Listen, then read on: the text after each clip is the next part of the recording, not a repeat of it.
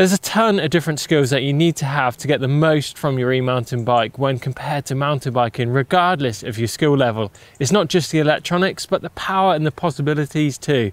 Turn on and tune in to find out what you might be missing.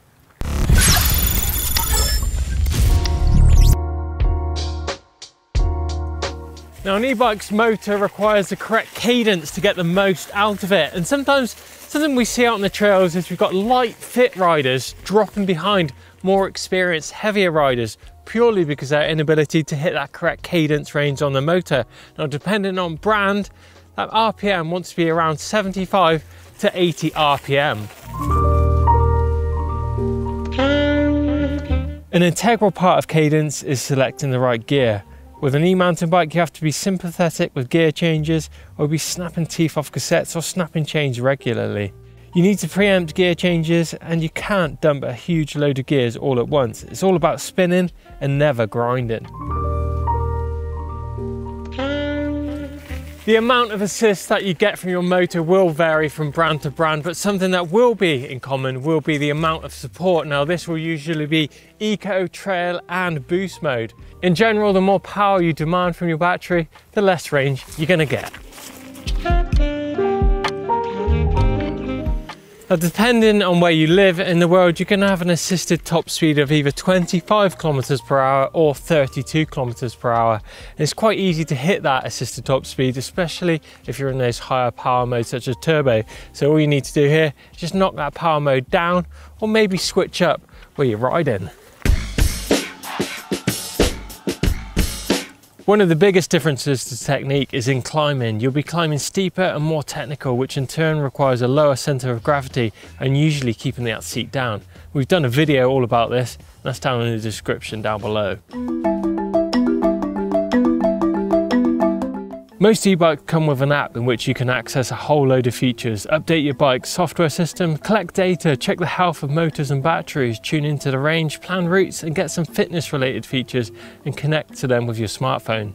More than this, you can adjust the power of the bike, the acceleration of the motor, and linked into that, adjust how much range you can get from your battery. It's a whole new world of possibilities. There's more than just the apps. There's some fine details such as Bosch Hill Start, walk mode, takes a while on some bikes. Check out my electric wheelbarrow technique, extended boost on Bosch, shuttle mode, range finders, fitness features, third party that you connect to, using and changing displays.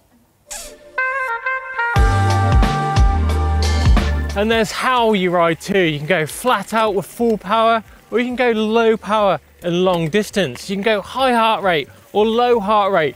The choice is yours. You might need to rethink about where you ride. As mentioned, having that bike restricted to 25 kilometers per hour or 32 kilometers per hour can be pretty dull if you have long sections of road or flat fire track, as you'll be pedaling over that assisted speed. At the same time, you have a bike that's way more capable on proper off-road terrain.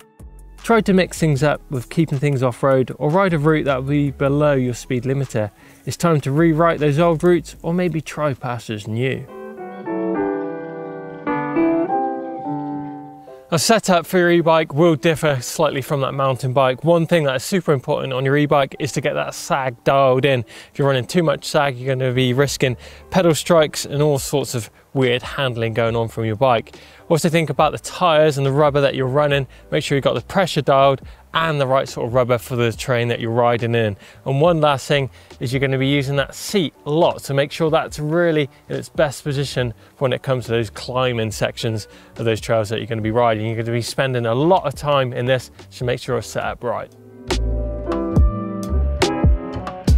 And maintenance wise, an e-mountain bike will require a little bit more maintenance than a mountain bike, more just on parts such as the drivetrain, the chain, the cassette, brake pads, and sometimes tires too. Just those little things which are a little bit more consumable on your e-bike. Now, hills are one of the things that can ruin most mountain bike rides, but that definitely isn't the case when it comes to e-mountain bikes. Think of it this way.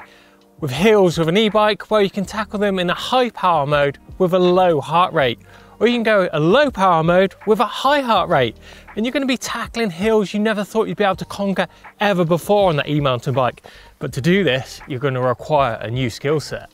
Now we've talked cadence, the same applies, but you now need to tune into your body position. Weight distribution makes a huge difference on climbs. You literally need to rescue your bike around on those climbs. 1 minute the front wheel is going to be lifting, then all of a sudden the back wheel is spinning. You have to shift your weight around back and forth to compensate this.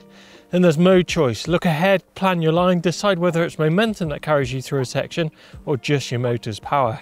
And lastly, your seat position. Lower your seat and lower your center of gravity to increase the grip available to your rear tire. Seems crazy, but it really works on these slippery technical climbs. Oh, and did I mention about using your brakes to climb too? Yep, you can use your rear brake combined with your crank input to use your motor almost like a clutch on a motorcycle to limit the rear wheel's power and traction. And I've done a video all about this, and again, I'll link that down below. Depending on the weight and the travel that your current mountain bike has, the e-mountain bike is a very different beast when pointed downhill. The extra weight of the bike equates to more speed on the trail. It gives you more grip, it enhances the suspension action, and therefore it's going to be faster down that hill than ever before. You might have to rethink those braking points. You need to rethink about using the added momentum that an e-bike gives you to be smooth on a trail to maintain that flow. If you're riding in a stop-start style, it can be hard to bring the e-bike up to speed after a stall. Maneuvering the bike around at slow speed may require more input or maybe even new techniques. Again, it's about timing and technique. Watching the pros such as Josh Bryson in action, the weight's hardly holding those guys back. But when your wheels are on the ground in fast technical terrain is where an e-mountain bike really stands out over a mountain bike. With its low down weight, it never really gets that wild or knocked off line, meaning you can point and shoot and just hold on tight.